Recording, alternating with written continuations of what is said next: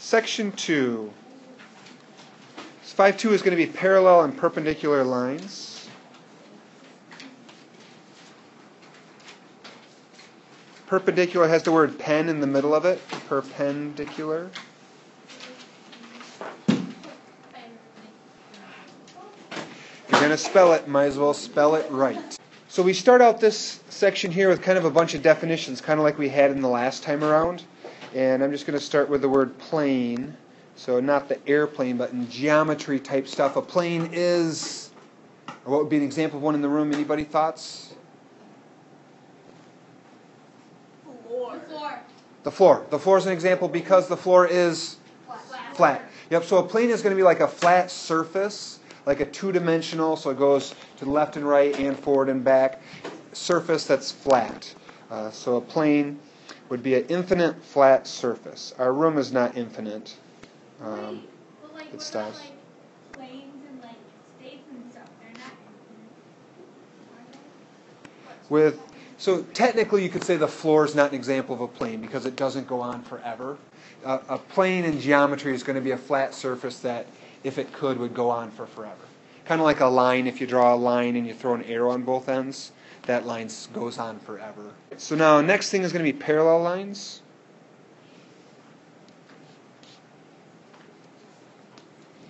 If you had two lines that are parallel, maybe I should do this here. The symbol for parallel is often just like two vertical lines kind of side by side like that, although they should go down the same length. So two parallel lines, something like that. If we have those, these are going to be, the book defines it as two lines in a plane that never meet. So two lines in a plane that never meet. You could also say that as though they never cross. So two lines that never come together. So if we were to kind of go back to how we were writing lines yesterday, if we would say the line AB, so you have the A and the B with the arrow over the top. If that were to be parallel to line CD, it would look something like, so here's my first one, I'll say that's A, and that's B. Do you agree that would be line AB? Then line CD has to be, kind of stay in that same distance away. So something like that. So C and D. That they'll never cross. Make sense? Well, once in a while you'll have somebody argue that a line, I wouldn't put this in your notes if I were you, but they'll argue that like this and this, that those are parallel because they don't cross. But it's that whole, if you would extend them, this line keeps going for forever, that one keeps going for forever, they would eventually cross. This next part is something that I really liked in geometry. This for me was the really fun stuff. So transversal it's called. So transversal. Oh, math is fun. You just need to find the joy. Okay, so transversal is going to be a line that crosses two or more parallel lines. So a line that crosses two or more parallel lines. I liked these because they were kind of a challenge. That we're going to go on and start saying like, well, which angles are equal, and then they'll give you like a couple angles and you have to find other angles. That was the stuff I always got a kick out of. So I'm going to try to draw two parallel lines. That looks fairly decent. But if you have two parallel lines, the transversal then would be this orange line here that crosses those. And ideally my line would be extended a little bit further below that. I'll maybe give it another shot. Kind of extend this a little bit longer, but something like that. And now if you know that those two green lines are parallel, it allows you to figure out, well, which angles are going to have to be congruent, which is the math word for equal. So I'm going to go through and number angles first. So I'm going to just kind of do left and right, going kind of from top to bottom. So I'm going to say angle 1 and angle 2. Then I have angle 3 and angle 4. Then angle 5 and angle 6. And then last 7 and 8. And we're going to start coming up with, okay, now what are, eventually you go on in math class and you try to come up with proofs. Why does this angle have to equal or be congruent to this other angle? Like for angle 1, what angle looks like it's the same as angle 1? Angle 3. Wait, no, angle 5. Angle 5 is, and 7. you have another one, you just holler it out. So not a 7, 2 flipped around. but 1 and 5 and 8. So maybe I should be marking these. So like 1, 5, 8, and one other angle should be the same as number 1. 4. 4. Yep. And like right now, you're probably just looking at me like they look equal, but they've actually, we've done like math proofs that they have to be equal and so on. But they have names for these angles. And I'm going to go through and try to name some of these suckers. So first one is going to be alternate interior angles. So alternate interior angles are congruent. I just said it a minute ago. Congruent in math just means equal, means they're the same. So now if we were to look at those, interior means inside. You agree that angle 3, that circled one, is kind of inside the lines? Or outside would maybe more be like number 1 or something. So the interior, we're looking for something that's inside, but it also has to be alternate. So it's going to be 6. So if I have my 3 here, my 6 is going to be the other alternate interior angle that's congruent to that. So I could write, if I wanted to, example, or maybe just say angle 3 is congruent, the equals with a little squiggly over it, the tilde. Angle 3 is equal to angle 6. Or if you're doing that same sort of thing, you could say, or angle 5 is congruent to, anybody see the other one? Yeah, 4. Good job. So the next one they're going to say, they call them corresponding angles. So corresponding. So corresponding angles are congruent. So corresponding angles, we need to figure out, okay, so now what's kind of the pattern with those? With those, I can just squeeze it in. If I'm looking at angle number 1, so angle number 1 up there, angle 5 is going to be the corresponding angle. Because we have that, our green lines are parallel, so you're kind of going with what's above the line that's parallel and on the left side of the transversal. Fair enough? So one example would be 1 and 5. Let me uncircle those. So corresponding angles, you could say angle 1 is congruent to angle 5. What would be another example of corresponding angles? Maybe, go for it, Abby. 6 and 2. Nice. People see how 6 and 2 are kind of in the same position? Kind of the upper right of where the orange hits the green. So I'm going to say angle 2 is congruent to angle 6. Ooh, nice. 4 and 8 would be another. So does that make sense for everybody? Kind of the bottom right of the orange and the greens. So angle 4 is congruent to angle 8. And Jaden, you had the other one, right? 3 and 7. Because 3 and 7 are both kind of in the bottom left, of where a green meets the orange. So angle 3 is congruent to angle 7. So the next pair that we're going to look at, or pairs, are going to be vertical angles, they call them. So vertical. So vertical angles are congruent.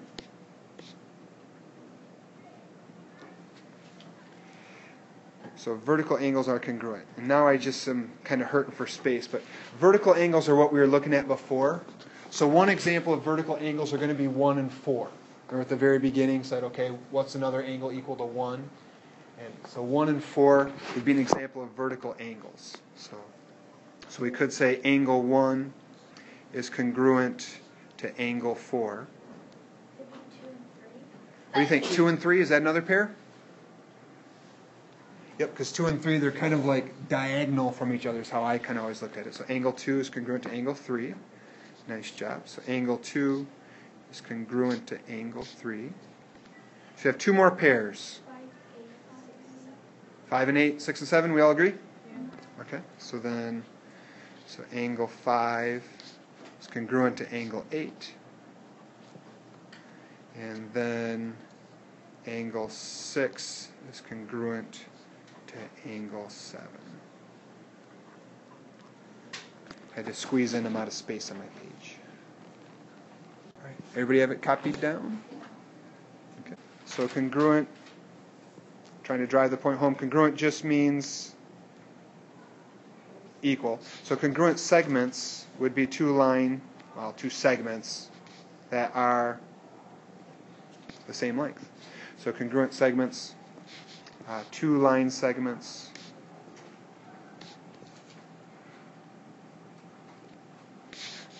of the same length.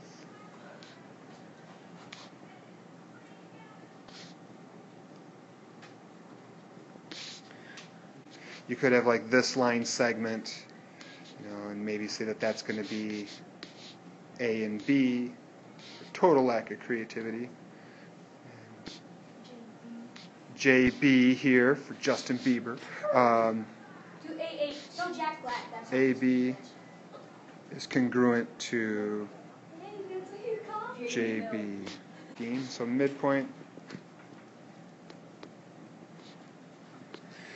That's going to be the middle of a segment. Actually, I want to say two things from this. So it's the middle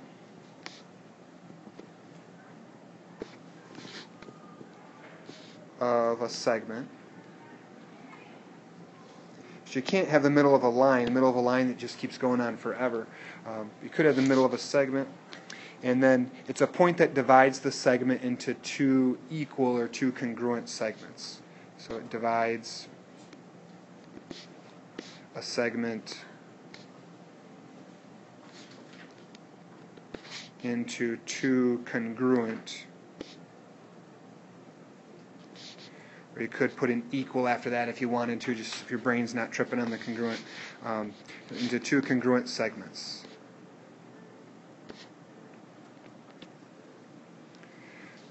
So if we were to have, we can make it an AB this time. But then if we put the M in here, if M is the midpoint, then that segment AM would have to be congruent to BM.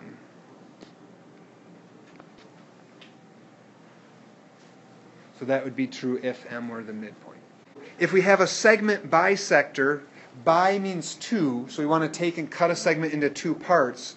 Our bisector has to go through that midpoint, has to go through M. So a segment bisector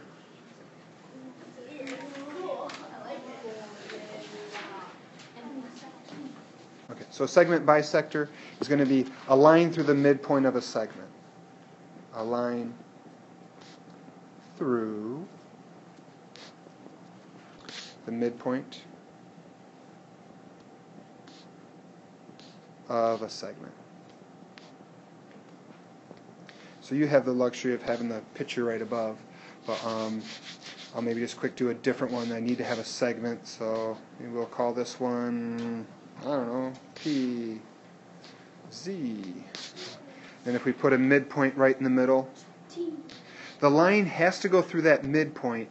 It doesn't have to be vertical, so it could be really any line, but that would be an example of a segment bisector. And we could put labels on it if we wanted to, maybe Q. But you could say QM, the line QM is the segment bisector of that. If we were to change that slightly and say, if, instead of a segment bisector, we want a perpendicular bisector, what would my green line have to look like for it to be a perpendicular bisector? Marielle? Okay. You guys used to that word perpendicular? Two things are perpendicular if they hit and the angle is 90 degrees. Very nicely done. So I'm going to first go through and say perpendicular. So perpendicular.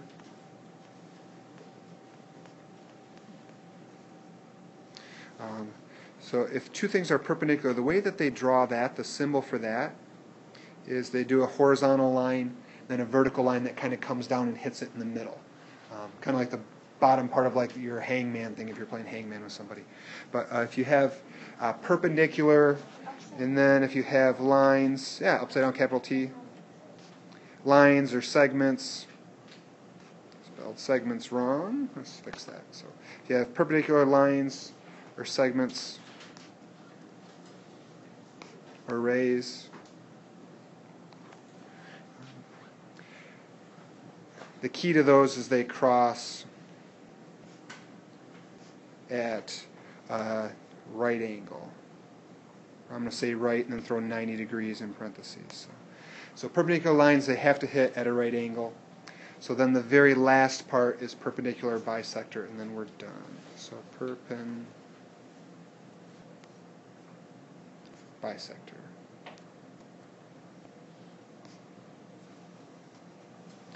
For that, it's going to be a line that crosses a segment through its midpoint and forms a 90-degree angle.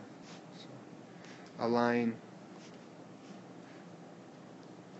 that crosses a segment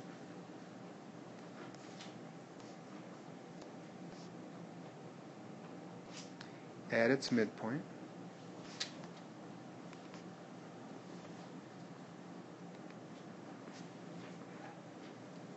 and forms a 90-degree angle.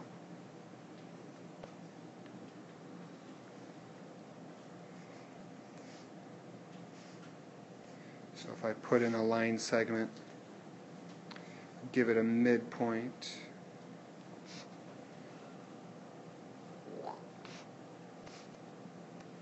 so that should be, make my midpoint a little bigger, that should be a perpendicular bisector. Do you guys remember what symbol they put where these two things cross? Make it into a little box look good?